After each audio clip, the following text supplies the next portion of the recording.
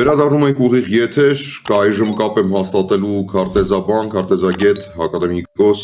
անչափ հարգելի Ռուբեն Գալիչյանի հետ, նրա հետ քննարկելու եմ անչափ մի կարևոր հարց, 1975 թվականի քարտեզները, այս պահին Իլհամ Ալիևի հայտարարությունները, անկլավների թեման, որը կարծես գիլյոտինի պես կախված է, եւ որը վաղ թե ուշ քննարկման առարկա է դառնալու, պարոն Գալիչյան, շնորհակալ եմ շատ, որ այս ժամին համաձայնվեցիք մեզ հետ ուղիղ կապի դուրս գալ, որովհետև իրադարձությունները շատ արագ են ընթանում եւ հարց է առաջանում։ Արդյոք տարածքային հավակնությունների մասին Իլհամ Ալիևի հայտարարությունները կարող են ինչ-որ պահի ուղղակիորեն առնչվել հենց անկլավներին, որովհետև հայկական կողմը այլևս հայտարարել է, որ ճանաչում է Ադրբեջանի տարածքային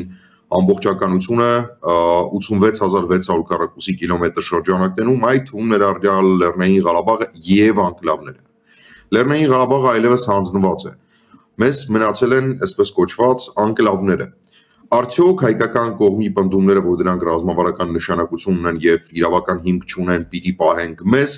ինքնին Ադրբեջանի ձեռքում չեն կարող դառնալ, այսպես ասենք, հավակնություն հայկական կողմից ադրբեջանական հողերի նկատմամբ եւ որպես հետևանք ռազմական գործողությունների պատճառ։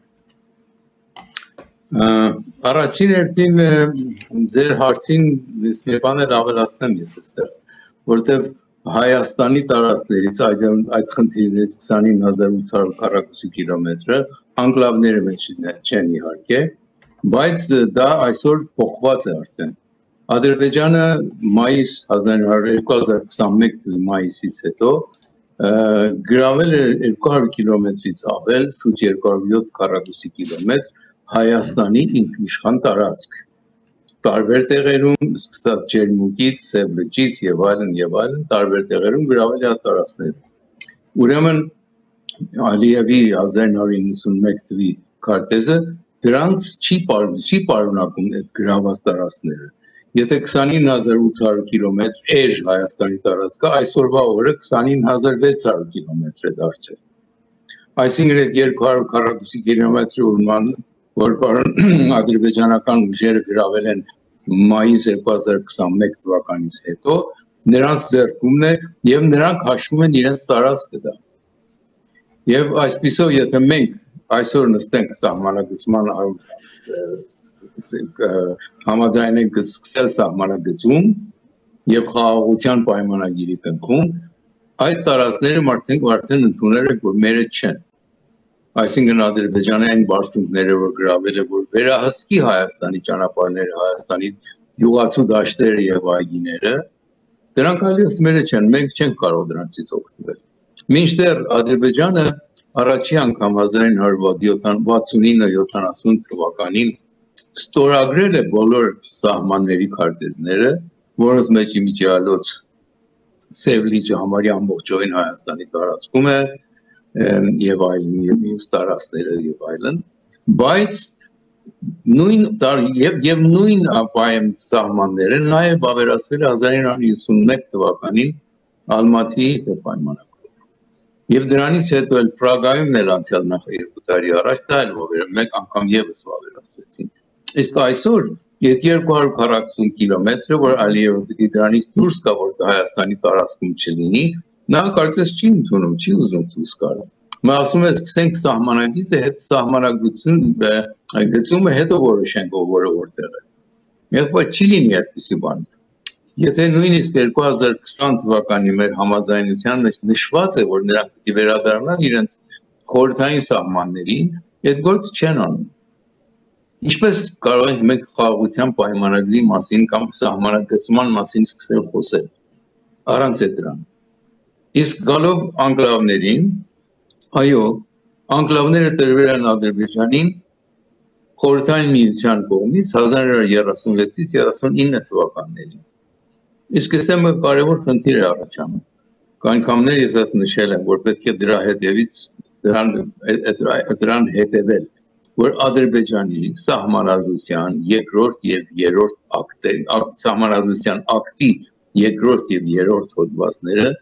հատկապես նշում են, որ Ադրբեջանը ժառանգն է 1918-ից 20 թվականի մուսավաթական Ադրբեջանին։ Եվ երրորդ հոդվածը ասում է, որ 1922 թվականին խորհրդային Ադրբեջանի լինելը մենք չենք վավերացնում։ Այսինքն խորհրդային ավերած Ադրբեջանի ինչ որ ուներ, նա չի վավերացնում։ Իսկ հարց է ծագում այստեղից։ Երբ որ իրենք ասում են իրենք 1918-ից 20 թվականին ժառանգն են, ապա այդ ժամանակ ոչ մի անկլավ գոյություն Հայաստանում չուներ, Հայաստանում ադրբեջանական անկլավ գոյություն չուներ։ Ինչու են ապահանջում այդ տարածքները։ Երկրորդը 1927 թվականին խորհրդային միության պաշտոնական քարտեզի մեջ նշված է, որ Հայաստանի տարածքը 30,948 կիլոմետր։ Իսկ Ադրբեջանինը 84,600 է, ոչ թե 86,600։ Այսինքն Հայաստանին 1200 կիլոմետր պակասել է, Ադրբեջանի 2000 ավելացել է։ 1200 Հայաստանից, մնացորդը հավանաբար Վրաստանից կամ Դաղստանից։ Դրա մասին ոչ ոք չի խոսում միջազգային ռադիաներում, բայց դա խնդիրներ են, որ սահմանագծման եւ խաղաղության պայմանագիրը նախնական ստորագրելու սկսելուց առաջ նախապայման պետք է լինի։ Սրանք այն սկզբունքներն են, որոնք Ալիևը ինքն էլ 2020 թվականին վավերացրել է, որ վերադառնալու է խորհրդային սահմաններին։ Իսկ այդ համաձայնագրի ոչ մի կետը չի կատարել։ Ինչպես սպասել, որ ապագայում խորհրդային սահմանների մասով կարող են տարբեր մեկնաբանություններ լինել։ Ամեն տեսակի մեկնաբանություն կարելի է տարածքային ինքնիշխանության Հայաստանի ինքնիշխանությունն ընդունում է եւ տարածքային ինքնիշխանություն, բայց տարածքը չի նշում, որ տարածքային։ Դա տարածքային իրեն է վերաբերում։ Արդեն իր առաջին հերթին այս գերիների ազատ արձակելը, փոխանակելը եւ այլն եւ մյուս համաձայնները Հայաստանը, որ չհակառակի Ադրբեջանում կայանա այդ միջազգային ժողովը, նրանք իրարքն իր խնդիրը լուծեց, հիմա վերադառնում է իր իրական խնդիրներին։ Նրանք, որ ուներ առաջուց այդ նպատակները, որ ուներ, երբեք չի վերացրել։ Արդեն դրանք առաջին ջրի երես են դուրս գալի, ինչի համար է այդ գործանել, որպեսզի իր վարկաբեկված Ադրբեջանի անունը ցեղասպան Ադրբեջան դառնալուց հետո այսօրվա միջազգային հարթակների վրա բարելավի ասի Ադրբեջանը տեսեք ինչ մարդասիրական գործ է անում, գերիները վերադարձնում։ Բայց դրա հետևը մի գիտեք ինչ է կանգնած։ Ադրբեջանը այդ անում է, որպեսզի իր պատիվը մի քիչ փրկի եւ դրանից հետո շարունակի իր մշտական պահանջները։ Մշտական պահանջն է նա է, որ ամբողջ Հայաստանը կարևմտյան Ադրբեջան է։ Այսօր այդ արդի մեծ աշխատանք է տարվում Ադրբեջանը, իսկ մենք ոչինչ չենք անում։ Ադրբեջանը ասում է 300,000 ադրբեջանի փախստական է գնացել հեռացել Հայաստանից։ Իսկ մենք մեկ անգամ մենակ ես լսեցի, որ վարչապետը ասեց 500,000 հայ է հեռացել Ադրբեջանից ամբողջ 70 տարվա ընթացքում։ Այո, 94 թվականին, 95 թվականին շուրջ 300,000 հայություն վտարվեց Ադրբեջանից, Սումգայիթ, Բաքու եւ այլն, Գանձակ եւ այլն։ Դրա մասին ինչու չենք խոսում։ Նրանց ունեցվածքներն ինչ եղան։ Ով յուրացրեց նրանց ունեցվածքը։ Ադրբեջանը հատուցում է պահանջում, որ Ղարաբաղը Հայաստանը օգտագործել է շահի իր հանքային ռեսուրսները եւ այլն տարիներ, պետք է իրեն հատուցում վճարի։ Իսկ 300,000 հայերի ունեցվածքը ինչ եղավ։ Ինչու Ադրբեջանը չպետք է պահանջի նրանք, որ դա հատուցի դրա դիմաց։ Գիտեք ինչ է, միտում տեսնում եք Բաղդալիչյան։ Մենք սա շատ ենք քննարկել։ Միտում կա սրանում։ Միտում կա սրանում։ Միտում կա իհարկե։ Այդ նպատակը իրենց դա է, բայց մենք էլ պետք է անպայման այդ ուղղությունը հետևենք։ Առանց դրան մենք չենք կարող սկսել նույնիսկ սահմանագծումը։ Գիտեք ինչ է, Ալիևը հայտարարեց, որ մեկ անգամ ինքը հայտարարեց, որ Տիգրանաշենում, քանի որ 200 տարի է ադրբեջանցի է ապրել, ապա դա պետք է լինի Ադրբեջանի անկլավ Հայաստանում։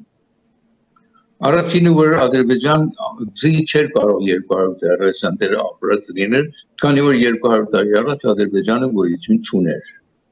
Այնտեղ կարող է ապրել էին Պարսկաստանի ատրպատականի թուրքեր։ Բայց եթե այդպիսով այդ հիման վրա դրա վրա հիմնելով մենք կրկին ասում ենք, նա ասում է, որ ուրեմն ադրբեջանցի էր ապրում, ուրեմն պետք է Ադրբեջանը լինի, Ինչու մենք պահանջ չենք ներկայացնում Արցախում 2000 տարի գիտեն, բոլորը գիտեն, որ հայեր էին ապրում։ Դա պիտի Ադրբեջանը Նախիջևանում եւս, Արևմտյան Հայաստանում եւս նարատիվ է, էլի։ Հայաստանում, Արևմտյան Հայաստանում այս տարբեր խնդիր է պատերազմների միջոցով այդ ճանապարհը լուծել է, բայց սա թարմ խնդիր է այստեղ։ Նրանք մեկը մեկին, նրանք եթե իրենց ուզած տարածքը հիմնավորում են նրանով, որտեղ ադրբեջանցի էր ապրում, մենք պետք է նման պահանջ ներկայացնենք։ Ձեր տարածքում 2000 տարի հայեր ապրում Արցախում։ Ինչի դա մեր անկլավը չի։ Անցյալի մասին չենք խոսում, ներկայի մասին ենք խոսում։ Ներկայում այսօրվա իրավիճակն այդ է։ Անցյալում չէ թե շեղրանանք, շատ հեռանանք, դա օգուտ չունի, դա անցած գնացած բաներ են։ Այսօրն էլ եթե այսօր չհետևենք դրան, 10 տարի, 20 տարի հետո դրանք արդեն եղած բաներ կլինեն, fait accompli, այսպես ասած, կատարված փաստ։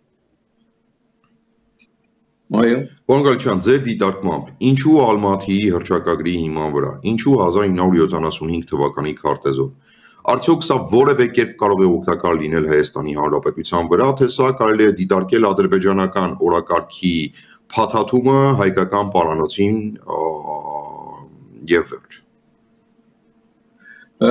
Ես կասեի, քանի որ միակ փաստաթուղթը, որ գոյություն ունի այսօր, որ ստորագրվել է երկկողմանի 1990 թվականին, 91 թվականին եւ դրանից առաջ էլ 67, 69 թվականներին, այդ սահմաններն են, որոնց մեջ ցավոք սրտի ադրբեջանական անկլավներ գոյություն են, որոնք տրվել են Ադրբեջանին առանց որևէ հիմնավորում ունենալու, հիմնական փաստեր ունենալու։ Բայց դա մեր ճանապարհ է, որ սկսել է գործը, սահմանագծումը սկսել, եւ հետո գալ քննարկել տեսնել ինչու են դրանք տրվել Ադրբեջանին։ Ադրբեջանը արդյոք փաստաթղթեր ունի, որ դա Հայաստանը այդ տարածքները դվել է իրեն։ Այդպիսի բան գոյություն ունի, թե պարզապես քարտեզի վրա գծած շրջանը ուրեմն որոշել են, որ խորհրդային միությունը որոշել է, որ պիտի լինի Ադրբեջանի։ Իսկ ամենակարևորը, մինչ այդ, որ ադրբեջանական զոր զինված դրվի, որը կանգնած է Հայաստանի իշխան տարածքին, ըստ 1991 թվականի քարտեզի, մենք ոչ մեկ այլ չենք կարող առաջարնել սահմանագծումը սկսելու եւ խաղաղության մասին խոսելու։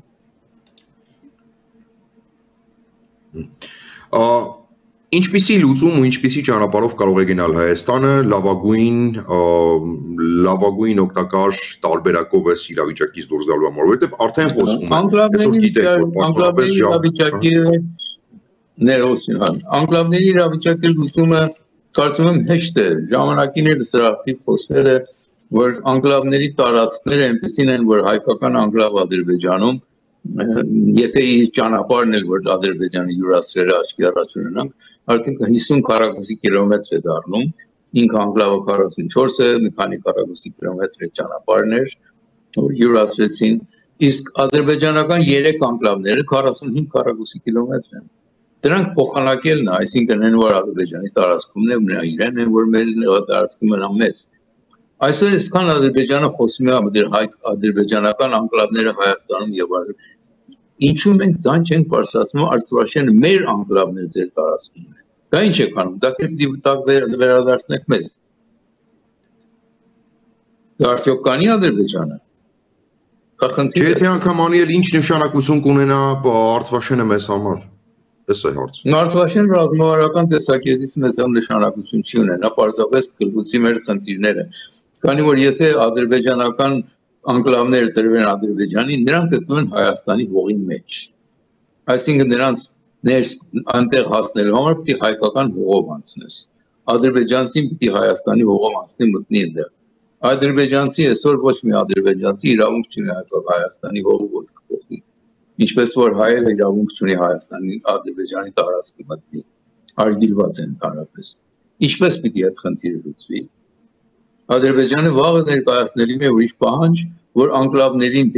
դեպի Ադրբեջան միացնող մենք միջանցքների կարիք ունենք։ Այսինքն միջանցք ոչ թե ճանապարհ, հենց նույն միջանցքը, որ իրենց լինի այդ ճանապարհը, որ ոչ մի հսկողություն չկայանա դրա վրա, որպեսզի Հայաստանի մեջ իրենք զինվորական բազա ստեղծեն։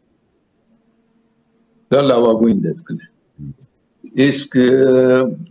Ադրբեջանի այդ ճանապարհը եթե հատկապես Տավուշում ոսկեպար, որ ասկիպարա իրենց այդ անկլավին ճանապարհը նշանակվի իրենց, այսինքն Իջևանից դեպի Թբիլիսի գնացող ճանապարհը այլևս գոյություն չունի։ Որը նույնը նմանապես գուցե դուք նկատած լինեք։ Պոնգալչյան 1000 ներողություն եմ խնդրում, այստեղ շատ կարևոր դրվագ է, որ ես չգիտեմ, գուցե ես այսօր եմ նկատել, գուցե սա արդեն բոլորին է պարզ ու հայտնի, Խաղաղության խաչմերուկ կոչված նախագծի քարտեզը դիտարկել եք, չէ՞, այլևս։ Այո։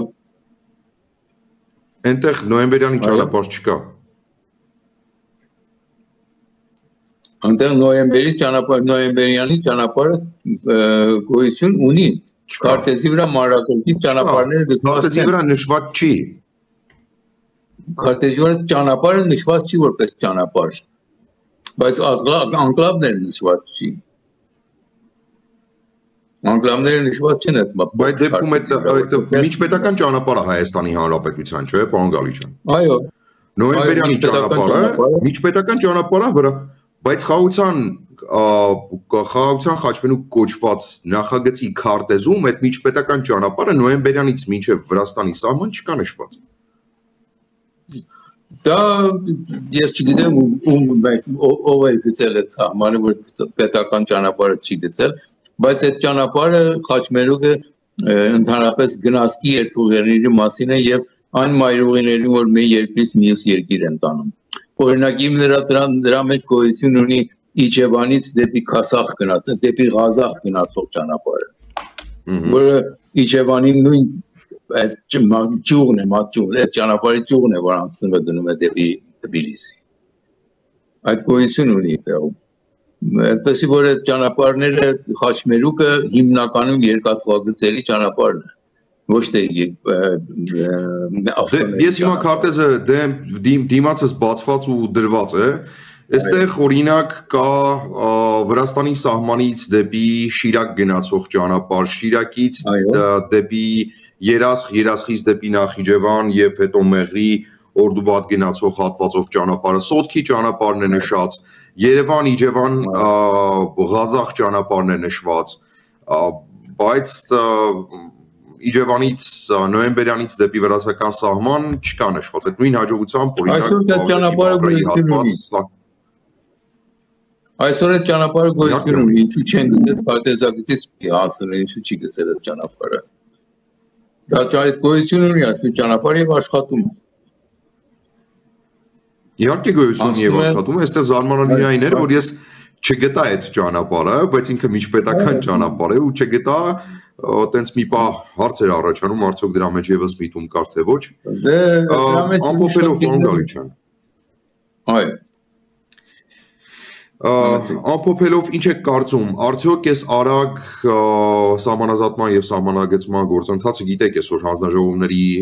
ուրեմն աշխատանքի ժամանակացույցն է որոշվել, որոշակիորեն աշխատանքները ակտիվացվում են, երկուստեք որոշում է կայացվել, որ պիտի արդեն գործնական աշխատանքի անցնեն, հնարավոր է սա այսպես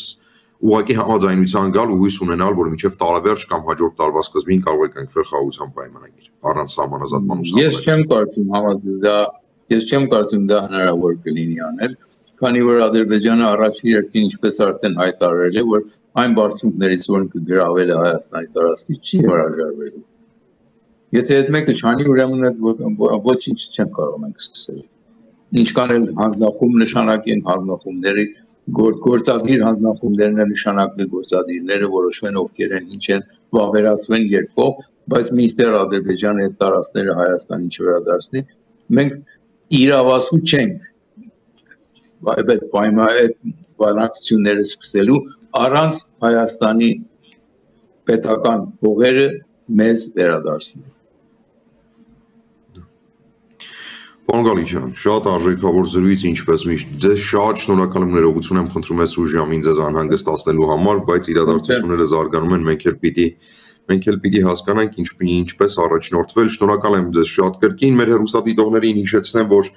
ուղիղ կապ էինք հաստատել Քարտեզագետ ակադեմիկոս Ռուբեն Գալիչյանի հետ նրա հետ քննարկում էինք Ալմատի հռչակագիրը, դրա հիմքով սահմանազատման եւ սահմանագծման գործընթացը, որ հայկական եւ ադրբեջանական կողմերը պատրաստում են ակտիվորեն իրականացնել, գուցե հաշվի չնստելով են փաստի հետ, որ հայկական հողերը դեռևս գտնվում են օկուպացիայի տակ եւ մենք բավարար պահանջատիրություն չենք ներկայացնում դրանք ազատել, այն դեպքում դրա մասին խոսք չի գնում, դե օկուպացիայի մասին խոսք չի գնում։ Այժմի համար նախատեսել էինք այսքանը, ուղիղ եթերում աշխատեց Դավիթ Գրիգորյանը, բոլորիս խաղաղություն առայժմ։